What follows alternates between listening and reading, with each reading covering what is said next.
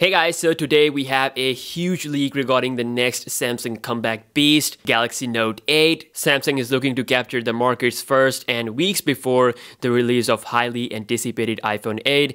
This leak is coming from Ice Universe, who's got a nice track record of leaks in the past, and he said that Note 8 will get officially announced on 26 August 2017, live at a special event in New York City. This is like exactly 2 months away from now. It's a big good news for those people who are waiting for this phone since the Note 7 demise, and for those who didn't upgrade to the S8 or the S8 Plus and are using the S7 Edge, because for S7 Edge users this is going to be the real upgrade. The camera will be improved, which is something we didn't really see with the Galaxy S8 family. Now prepare yourself to accept this. Note 8 won't be having the fingerprint scanner under the display. South Korean media has reported that fingerprint scanner won't be killed off. Instead, it'll be on the back of the phone. According to the recent spec news, the Note 8 will get an improved facial and iris scanner for faster unlock speeds, improved accuracy. The display is once again set to be 6.3 inches Infinity Display, improved S Pen, and Bixby, which will also get more features. This time with the Note 8 will be improved,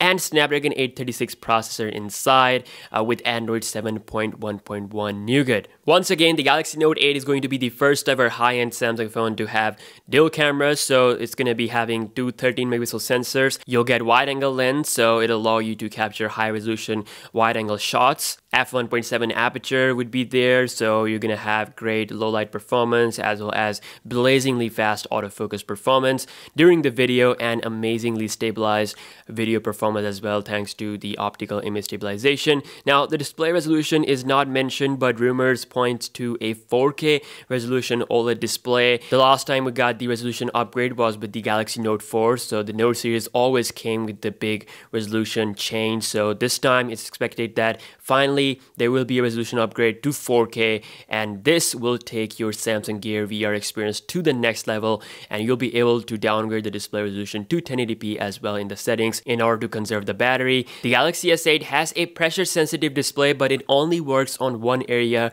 right around the home button, and it wakes up the phone. But the Note 8 is rumored to have a full pressure sensitive screen that brings up different menus and options depending on how hard you press the display, which is similar to what we have on iPhones. Thanks to Android 7.1.1, which will be of course a version of Note 8 that brings up this quick shortcut. So Note 8 will somehow implement that with this new Samsung Experience UI. Could be called as 9.0. We don't know the exact version name, but Samsung will add new shortcuts that'll work with pressure touch along with some big UI changes, just like they did with the Note 7.